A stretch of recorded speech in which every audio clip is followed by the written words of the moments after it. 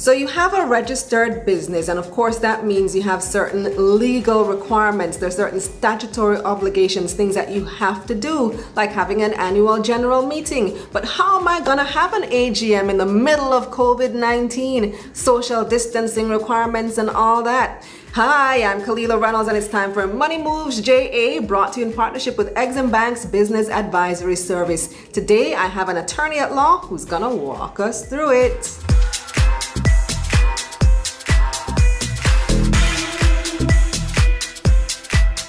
So we're talking to Chantal Simpson, attorney at law, and Chantal is the host of Tal Talks on YouTube. She's been giving us some really good tips about how to navigate COVID-19 as a business owner, some of the statutory obligations that you may have that you are still obligated to do despite the situation. Hi, Chantal. Hi, Kalila. How are you? I'm great. So first of all, what are statutory obligations? It's just legal things that you're supposed to do as a business owner? Right. So legislation, or what people know as acts, those are statutes.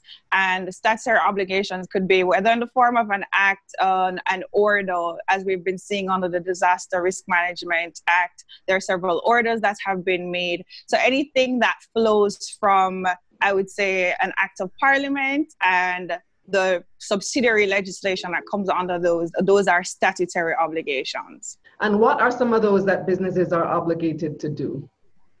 Well, under the Companies Act of Jamaica, all companies are required to have an annual general meeting in each calendar year, with certain exceptions. So if you're a new company, you get a 18-month grace period within which to have your first annual general meeting. And there are other obligations such as filings. So if you change a director, if you change a company secretary, if you change your registered office address, then you must notify the registrar of companies within 14 days. And you file that with the Companies Office of Jamaica. Or similarly, if you were to increase your capital, or if you were to allot additional shares, then you'd also have to notify the registrar. Another obligation that is very common, or that all companies have to meet, is the obligation to file annual returns. And all of those are statutory obligations because they come under the Companies Act of Jamaica and they still exist. How might these be affected given the times? Like places are closing earlier. I'm not even sure if the Companies Office has the full hours. I think they're closing early as well now. So how might I still do this, still meet these obligations despite the constraint? The good thing is that even though the Companies Office has reduced its office hours, as you have said, they're still open. And they've also made allowances for what people can do. So they have set their opening hours have been reduced. I think it's now, they go from 8:30 to 2 or 2:30. I suspect that with the latest orders that have been announced, they might scale that back a little bit. But the fact is they're still open. For persons who do not want to go into the office, you can always utilize their bearer services, courier services. The Companies Office will accept documents that are filed by bearers and couriers. Additionally, the Companies Office has allowed for what is referred to as their drop box. So you drop the document in the box with your check, and when at the appropriate time or when the office opens, a representative will go through the box and will file the document accordingly. Another good thing is that the Companies Office has a website. You can't necessarily file the documents or the annual returns, etc., on the website, but you can get information about a company on the website. You can get a copy of any document that you might need just by paying either a cost of $50 or $100, depending on the document that you want or the information that you want. But I did notice, because I watched your YouTube video, and I noticed that there is a lag time, a delay, that if you use that Dropbox, it doesn't get recognized immediately. Tell me about that. Well, that's because, as I said, you might drop the documents in the box today. And the fact is, it's the same people that are coming in and serving customers in the day that are also going to be going through the Dropbox to ensure that documents are filed. So the Companies Office allows for what they call like a 2-day grace period. Let's say you drop the document in the box today, it's deemed to be filed 2 days afterwards. So that's definitely something to bear in mind if you have a time period or a time limit within which to file a document. Because as you know, as I said, changes must be filed within 14 days or there's a penalty. And annual returns also must be filed within 28 days of the due date. Don't wait until the last minute, No. because then if you wait until the Right. day of the deadline and you're using the Yeah. Dropbox, you're gonna be considered late. So Chantal, another Or big what you one. could Go ahead. Or what you could do is, if you know that, you're filing a document late, just ensure that the cost or whatever it will cost you to file it as if it were late is included in the check that you've put in the Dropbox. I see. Okay. So another big one is AGMs, annual general meetings, and those Right. have been, when you go on the JSC's website and the news section, you keep Yeah. seeing that we're postponing our AGM, we're postponing our AGM, and for good reason, Yeah. because large Right. crowds of people tend to gather, and this is an era of Then social distancing. So how can definitely. we overcome this? Because there's a legal requirement to have your AGM within a stipulated time. Right. So, I mean, it's really going to come down to the company's articles of incorporation, and two, the company shareholders. From my observation, the company secretaries of most of these companies, they're aware of the nature of their shareholders and what their shareholders will accept. But in looking at their articles of incorporation, they could look at what is the quorum that is required for meetings. And quorum refers to the minimum number of persons that must be present at a meeting in order for business of the meeting to proceed. So they could pay attention to what the quorum is and make arrangements around that. One of the things that they could do to encourage persons to not attend the meeting is to designate maybe 3-4 persons, depending on what their quorum is, as proxies for shareholders. And on the proxy form, which it has to be included with every notice of general meeting by virtue of law, the proxy could designate, in addition to designating one of the persons that the company has said should be the proxy or is available to serve as proxy, they should also list the resolutions that will be considered at the meeting and allow the shareholder to, on the proxy form, indicate how that proxy should vote. Another thing is the concept of electronic meetings. So the reality is, as much as we've been moving, you could do a Zoom meeting like what we're doing right now. Technically yes and no. So on one hand, No. I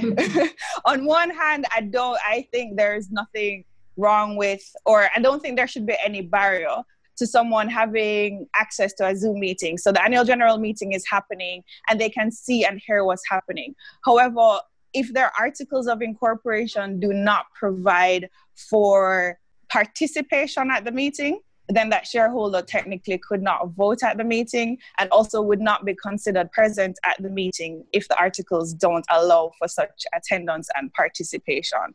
So that is the restriction there. Should businesses then be considered amending their articles of association if that is a clause in there, or at least reviewing them to see how they might be able to make this change? Definitely, but the situation I think most of them are going to find themselves in is a catch-22, because in order to amend your articles of incorporation, you need what is referred to as a special resolution. And a special resolution is passed at a general meeting. So it would have had to be the articles now in order to allow them to go ahead and have the meetings now, which is why I suggest, have them designate a proxy, but still allow them to see the meeting, to just have video link, but they can't speak per se, or they won't be counted in attendance at the meeting, but their proxy will vote on their behalf and be present on their behalf. Another thing I think would definitely help. So the proxy has to be there in person? Yes. Oh, but this is social distancing now. We're not supposed to be gathering in groups. But let's put it another way. One person could serve as a proxy for up to 50, 20. It doesn't matter. There's no limit on the number of persons that one. Right. So if you designate 3 or 4 persons, each of those persons would probably be a proxy for, 1,000 persons. I don't know how many members these companies have, but there's no limit on how many proxies one individual can hold. Okay. So, now I'm trying to figure out, how do I, as a shareholder, approach this? Is it that the business is going to recommend the proxy, the person who's going to be the proxy, or you as shareholders come together somehow and designate your own proxy? How do we do this? I know for a fact that companies have been themselves looking at how best to do it. And I think that would probably be the best approach, because more than likely the directors would be present at the meeting. So they could appoint the directors as the proxy. They could, depending on the type of company, if they feel more comfortable appointing another shareholder to hold a proxy, then that could definitely be a thing. So I think it really comes down to that. And I think that's why I started with, it's on one hand, it's what the articles provide, but on the other hand, it's really what the shareholders feel comfortable with. And as I said, I think these companies they know their shareholders to a large extent, and they know what it is that they would want. And there are also channels to engage the shareholders. A lot of shareholders have access to their companies by email, and a lot of them have numbers that directly to the registrar agent or the company secretary. And there are lines of communication so that something can be worked out to find the best solution. Mm-hmm. So what happens now if this whole situation is just dragged out for an extraordinary long time, and Mm-hmm. you haven't been able to sort out how you're going to do the proxy, or you're going to use Zoom, or however that works, and Mm-hmm. you end up missing the deadline to hold your AGM? What would happen in that situation? Well, on one hand, a member of the company could actually requisition the minister, and in this case, is the Minister of MICA, to give directions as to the calling of the meeting. And the good thing I think about this particular provision is that the minister has some form of latitude, I would say, in the directions that he can give. So he can say that one person is a proxy. He could say that the articles don't provide for electronic attendance at meetings, but for the purpose of this meeting, I'm giving a direction that attending by phone even could be counted as participation and attendance at the meeting. Worst case scenario, I mean, the Act provides a penalty for not having it, which is $50,000, a maximum of $50,000 that is payable on summary conviction. But there is a very nice disclaimer in the Companies Act that says, if it's not willful disobedience of the Act, then that is definitely something that the resident magistrate should look at when levying a penalty or fining someone for non-compliance with the Act. So I could see if there were, for whatever reason, someone were to bring a case against a company or directors of the company for failure to have an AGM, I definitely think in the circumstances, no reasonable judge would be too unreasonable in those circumstances. Are there any other statutory obligations that we should be aware of that might be affected by the situation? The one that comes to mind is the obligation to maintain registers. So all companies are required to maintain a register of debenture holders, the register of charges, members, that's their shareholders, and that would include their beneficial owners, as well as their directors. All the registers should be available for inspection. Most companies have in their articles a provision that allows for suspending the time for reviewing or inspecting the registers. I think it's up to 2 weeks or 2 months, depending on what the articles say. But the fact is, it can't be indefinite. So in the circumstances, I would definitely recommend, being in the digital age that we are, that those registers are maintained electronically. You could have a Google document prepared with those registers. And if someone were to request to view those registers, you could send them the link. You could restrict their access after a time. You could also restrict what they can do with it, if they can make any changes, which you definitely don't want, or if they can download the document. In most cases, in order to view the register of a company, they're entitled to charge you a fee. So that would also help them to manage whether persons pay the fee to view the register. Mm-hmm. Well, thank you so much for these tips, Chantal. You've been very useful, very helpful in these trying times. No problem. That's it for this episode of Money Moves JA, brought to you in partnership with Exim Bank's Business Advisory Service. Check out their website, eximbankja.com. I'm Kalila Reynolds. Stay safe.